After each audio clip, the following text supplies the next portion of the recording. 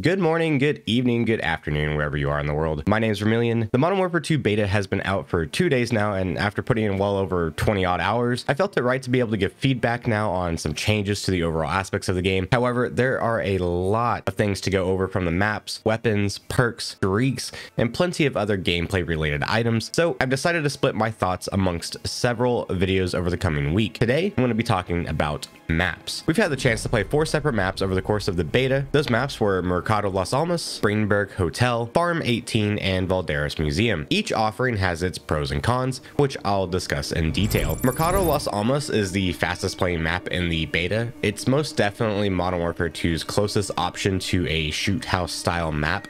It's also the closest thing to a closed 3-lane map we've had in the beta. With small connections between lanes, each lane has a few branches, but overall it stays within that 3-lane formula. Game modes on each map obviously change the flow, and while I've mainly played domination on this map, not once have I felt spawns being one-sided. Including Team Deathmatch, where spawns are known for being chaotic and all over, domination places the flags on Main Street, Tunnel, and Parking, each one having limited angles, 3 to 4 on Main Street and the parking area, and only 2 major paths to get on B. Definitely less to have to focus on, and you normally don't feel overwhelmed while protecting these objectives. Domination is fantastic on this map. I haven't had issues across my playtime. Team Deathmatch has typically felt really chaotic with zero flow in these last couple of Call of Duties, and even on this map, I didn't feel like I was getting shot in the back 9 times out of 10. And just recently, I got to play S&D on this map. The 3 lanes just make it immaculate. Overall, a very balanced map with all the game modes I played on it. There are some things that I would love to see fixed. There's too much foliage on the back of red tarps, allowing someone to fully conceal themselves in the grass, making them very, very difficult to see. Some of the angles down middle seem a bit one-sided as well for the parking side. You can be prone on top of this RV and not be able to see the enemy due to the contrast difference as well as the overhangs. There's also some ledge hangs for flanks that allow for easy access to kills. I would like to see maybe that adjusted or even possibly not done.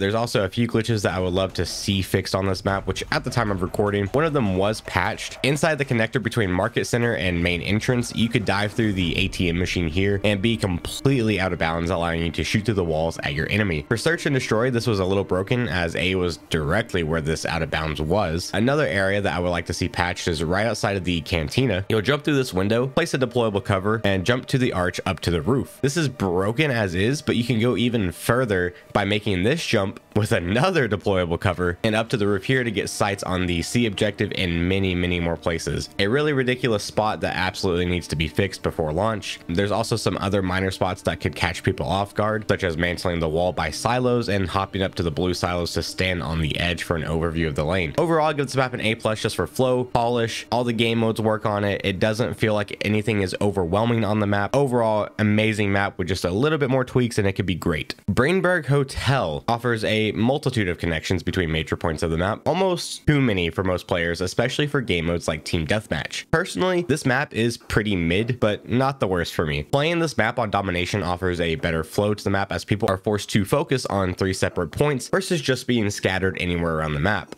For those that like learning maps, you can 100% do very well on this map once you've learned all the ins and outs. If you play this on Team Deathmatch though, I'm sorry, this map is literally just an absolute cluster.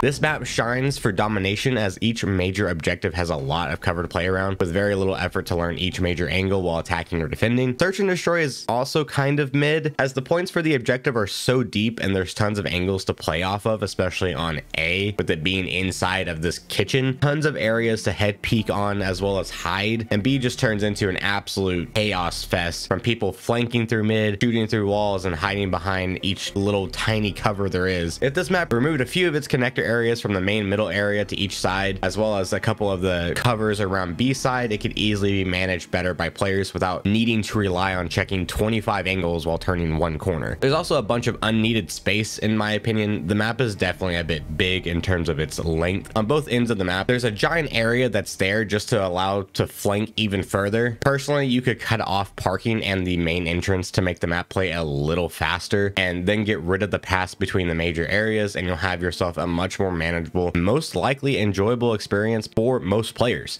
One other thing I noticed while playing Breenbergh Hotel on Search and Destroy is during this round that I was in, I joined in mid-game and I was spectating. After a kill, the camera would view out to the far backside of the hotel and the bomb was there and I could see the enemy players guarding the bomb that was dropped. I don't know if this happens on every map, but if it does, it shouldn't, because that's free information for just your players dying and spectating. So if you have one person spectating and one person dies, that's free information from the bird's eye view angle camera that the map has. I don't know why that is. That should be taken out of the game. You shouldn't be getting free information of a player's location just for spectating your teammate, FYI. There's also a glitch in this map with deployable cover. While not game breaking, it still needs to be fixed before launch. Inside the lobby, you can use a deployable cover again to jump on this ledge and walk right through the wall. This covers the C objective and can be used to a player's advantage. Overall, C tier map as it is right now with those fixes easily could be a B or A tier map. Moving on to my most hated map, Farm 18.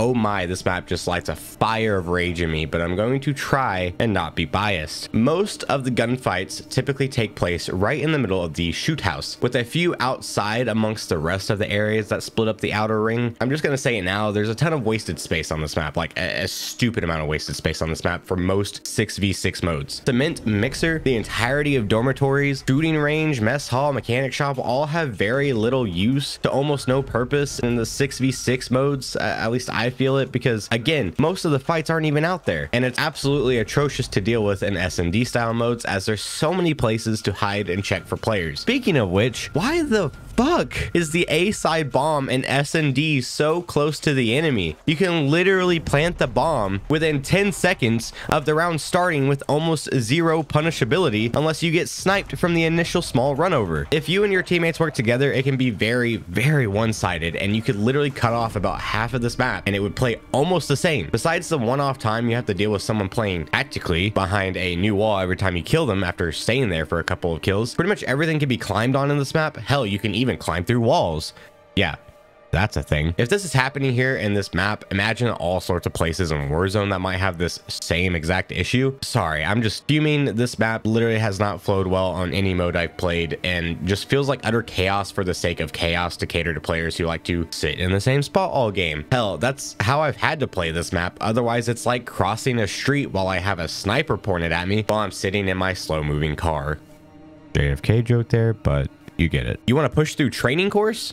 There's only one line of sight, but you can get shot all the way from operations building from the opposite side of the map, and you literally can't do anything about it because all you can see / hit is their upper chest and on. There is a spot on the opposite side to take care of these, but now you're fighting long range angles with ARs, SMGs unless you're forced to use a sniper. It's a horrible push zone. The only way to consistently get across the map is to either take the incredibly long way around the map or fight through shoot house to get to your enemy. The only time this map is fun is while playing inside of shoot house. Well, that's odd. I remember a similar feeling from Modern Warfare 2019. Okay, enough negatives about this. I know slower paced players will love this map, as well as players who like to play corners and angles. Overall, this is definitely a toss-up between playstyles, and I will only be poking it with a 10-foot pole. And finally, the only other map I've been enjoying, however, with some adjustments that need to be made, Valderas Museum. This map has been a perfect mix of short, medium, and long range. There's plenty of areas to play with your playstyle. However, this map has a ton of wasted space again that I don't see a lot of players use, like the entirety of the garden, arrival plaza, science center, and overlook. For 12v12s, I could see these areas being used more, but as it stands, they're always typically empty, as most of the fights, even in domination, take place at South Gallery, North Gallery, and Skybridge, where the points are. Visibility in certain areas of the map as well is terrible. Contrast changes happen a lot, which can get you killed. Inside of domination, the B flag is in a horrible place. You can get dropped on from the Skybridge while also having to watch spots from the courtyard and the sculpture garden. Honestly, a fix for the B flag in domination is just move it further back to the sculpture garden. You still have both paths leading up to a middle point, but you don't have to worry about people dropping from up top of you. You don't have to worry about 5 different areas on the B flag. It's much less clutter whenever you're having to deal with capturing the objective. There's also the issue of the mounting position on this escalator. You can mount here and you are way lower than your player model is for the enemy, allowing for easy cleanups. Overall, a B tier map that could easily easily be A+ to S tier with the changes to how lighting works, less empty space mixed in with its already positives to allowing almost all playstyles in one map. This was also my least played map as it was taken out due to some lighting bug, but from the short amount of time I did play on it, I didn't have a lot of issues besides the aforementioned complaints. That's my take on all the maps so far. Most of the maps have been pretty mid-tier besides Mercardo Las Almas, and from the variety of these maps, I have to think and wonder if most of the maps were more designed for these 12v12 or larger style modes such as Warzone. I definitely think with some changes to each map and adjustments along the way, we could be in for a Call of Duty that offers a unique and polished experience in terms of the map side, but it just isn't there yet. Overall, I've been enjoying myself playing across the beta as well as messing around with all the options that the beta has given us. Obviously, the feedback is based on my opinion. I would love to discuss more with you and down in the comments below, so feel free to comment what you think of the maps and how they play. It'll be interesting to see all the takes on how the maps feel. I'll be covering more Modern Warfare 2 in the future as well as providing feedback for other aspects of the beta, so stay tuned by clicking that subscribe button. It's totally free and you can opt out at any time. You won't hurt my feelings if you don't, but I appreciate every single one of you that clicked on this video all the same. Much love. I'll catch you in the next one.